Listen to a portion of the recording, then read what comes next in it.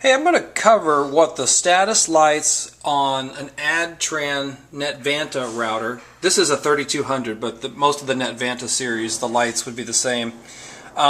Because if you're trying to figure out what the problem is and you're not an experienced switch tech or router tech or T1 tech, this could kind of give you some clues. Okay, so what this is a Netvanta 3200. It's known as a CSU, DSU, and also a router. So see these lights across the bottom here?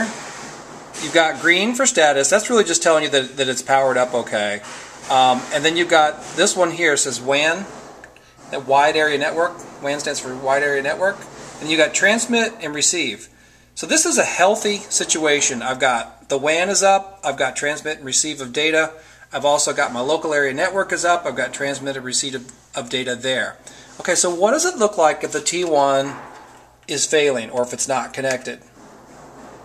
Okay, just unhook the T1. Okay, so now I've got a red light. Now over here my LAN is still going, maybe not quite as fast, but the problem is on the WAN side or the T1 side. Okay, so if you're looking at this, you see a red light, probably means there's something wrong with the T1. Maybe the cord is disconnected, maybe the line got cut. Alright, so you'd want to call your carrier, the company that provides your T1. Okay, I'm going to plug that back in. And when I plug it back in, it may take a few seconds for it to come back green. It doesn't happen right away. Now, over here on the LAN side, where it says LAN, that stands for local area network. On the LAN side, if I disconnect the local network, okay, my link LNK light right there, let me show you. LNK light goes red. I've got no more transmit and receive activity going on. Okay, so that means that there's something going on with my local area network.